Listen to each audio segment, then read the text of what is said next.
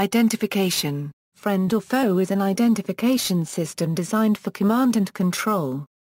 It enables military and national interrogation systems to identify aircraft, vehicles or forces as friendly and to determine their bearing and range from the interrogator. IFF may be used by both military and civilian aircraft. IFF was first developed during World War II. The term is a misnomer, as IFF can only positively identify friendly targets, not hostile ones. If an IFF interrogation receives no reply or an invalid reply, the object cannot be identified as friendly, but is not positively identified as foe. There are many reasons that friendly aircraft may not properly reply to IFF. IFF is a tool within the broader military action of combat identification, the process of attaining an accurate characterization of detected objects in the operational environment sufficient to support an engagement decision. The broadest characterization is that of friend, enemy, neutral, or unknown. CID not only can reduce fratricide, but also contributes to overall tactical decision-making. History, Britain. With the successful deployment of radar systems for the defense of the British Isles, the British were immediately confronted with difficulty in distinguishing friendly aircraft from hostile ones. By that time, aircraft were flown at high speed and altitude, making visual identification impossible, and the targets showed up as featureless blips on the radar screen. Already before the deployment of the radar system, the RAF had implemented a tracking system for directing their own forces. Aircraft were tracked by triangulating their position from fixed positions, using intermittent pipsqueak signals from each aircraft. This system was used during the Battle of Britain to track friendly formations. It used the standard HF radio fit of RAF fighters, plus a control box that essentially contained a timer, so that a pre-arranged signal was squawked at given intervals, to be picked up by the HFDF tracking stations.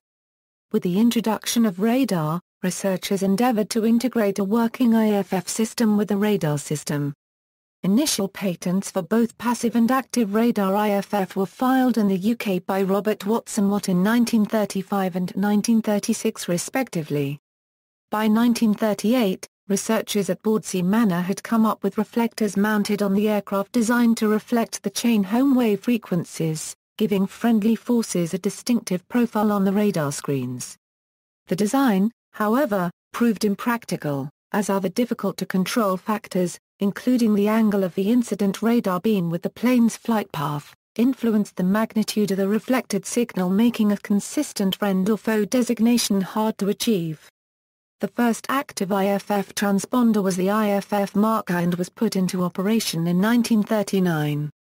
On receipt of an interrogation from the chain-home radar system, consisting of a radar distinctive peaked pulse tuned to a specific frequency, the unit would respond with a signal of steadily increasing amplitude, allowing the radar operators to identify it as friendly.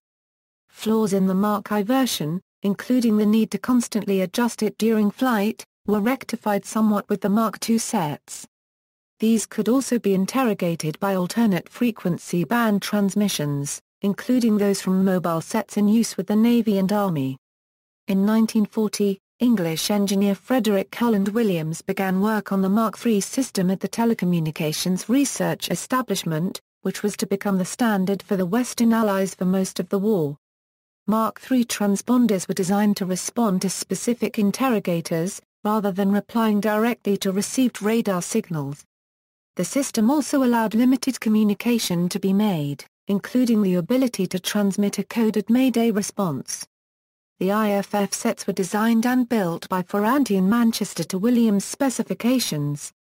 Equivalent sets were manufactured in the US, initially as copies of British sets, so that Allied aircraft would be identified upon interrogation by each other's radar. Germany. FOG-25 Ursuling was developed in Germany in 1940. It received the radar frequencies on 125 MHz and 550 580 MHz. To start the identification procedure, the ground operator switched the pulse frequency of his radar from 3750 Hz to 5000 Hz. The airborne receiver decoded that and started to transmit its code. Before departure, 2 mechanical keys of 10 bits each were inserted into the shown reader. The IFF transmitter worked on 168 MHz with a power of 400 watts. Unfortunately for the Germans, British military scientists designed and built their own IFF transmitter called Perfettos, which was designed to trigger a response from any FUG-25 system in the vicinity. When mounted in an RAF Mosquito, the Perfettos device revealed the position of any German night fighters fitted with an FUG-25A. As a result, the British Perfettos device severely compromised German use of the FUG-25A. Further wartime developments: the IFF of World War II and Soviet military systems used coded radar signals to automatically trigger the aircraft's transponder in an aircraft illuminated by the radar. Radar-based IFF is also called secondary radar, with primary radar bouncing an RF pulse off of the aircraft to determine position. George Charia, working for SCA, filed for a patent for such an IFF device in 1941 that required the operator to perform several adjustments to the radar receiver in order to suppress the image of the natural echo on the radar receiver in order to visually examine the IFF signal. By 1943, Donald Batchock filed a patent for a radar system using the acronym IFF in his text with only parenthetic explanation, indicating that this acronym had become an accepted term. In 1945, Emil Labin and Edwin Turner filed patents for radar IFF systems where the outgoing radar signal and the transponder's reply signal could each be independently programmed with a binary codes by setting arrays of toggle switches. This allowed the IFF code to be varied from day to day or even hour to hour.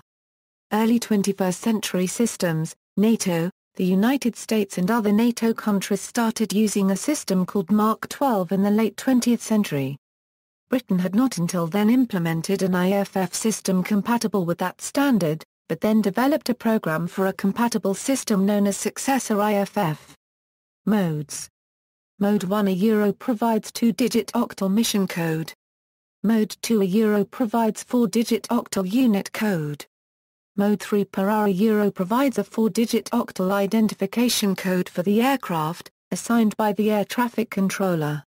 Mode 4 a provides a 3-pulse reply to crypto-coded challenge. Mode 5 a provides a cryptographically secured version of Mode S and ADS-B GPS position. Notes: Modes 4 and 5 are designated for use by NATO forces.